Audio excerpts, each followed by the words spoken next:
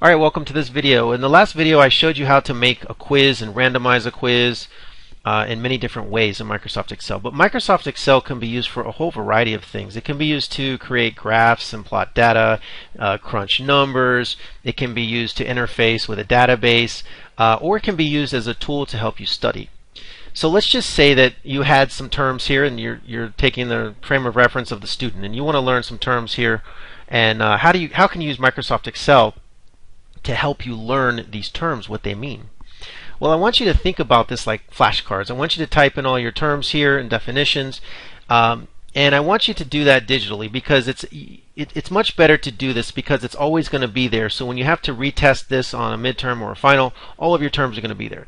And it doesn't have to be so simple as a basic term and definition. It can be more complicated situations. But this is the basic format here. I mean, you have something, you have a term here and then a definition, and you're just trying to learn what they are. It's basic memorization.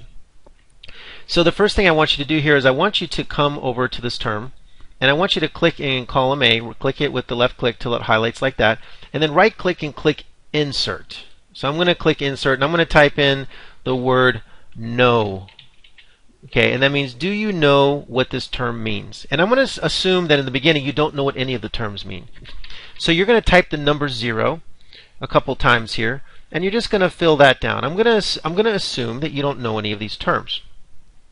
As you go through and you learn these terms, I want you to change the number to 1, let's just say. So let's say you know some of these terms, okay, and you've learned a few of these terms along the way.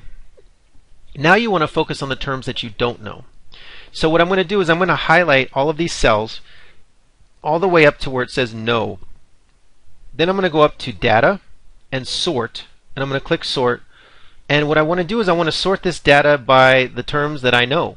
So I want to go from the smallest to the largest because I want to have the terms that I don't know on the top and the terms that I do know on the bottom. So I'm going to click OK.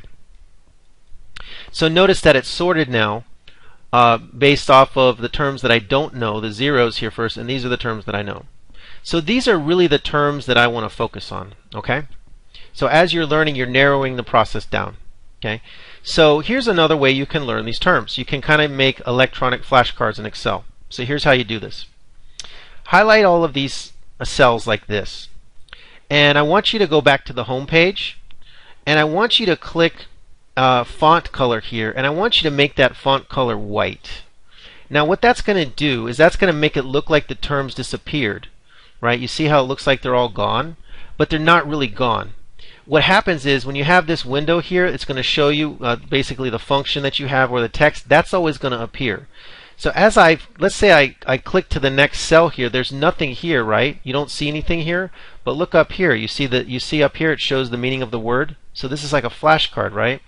So you can take the cursor, okay, and you can flip up and notice that as I flip up each cell, the term appears up here. You see it up here like this? You see this?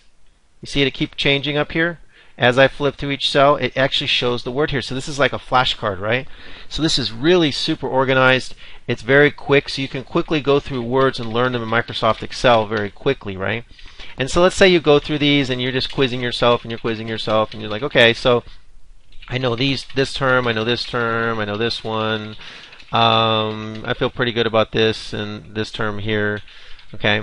And so I want to sort them again now. So I just go back to the same procedure, highlight these cells, and I click data sort, and I'm going to sort by the ones that I know once again, and it's going to keep dropping the ones that I know to the bottom and the ones that I don't know at the top. So this is how you keep narrowing your list. Now you don't have to make the font white. You can go back to the home tab and just keep making them dark the whole time if you want to study it that way. But this is a pretty cool way to quickly organize your data and then quiz yourself all the time and then narrow it down. And hopefully if you'll get down to the point where you know all of the terms and then you don't have to study them anymore. This is an organized way to achieve this goal. And like I said, you're going to have this here in a file for your midterm and for your final, or for any future class that you might have to take. You're always going to have this information very organized, and you're always going to know where it is. Okay? So that's all I got for this video. Thanks for watching, and I'll talk to you soon.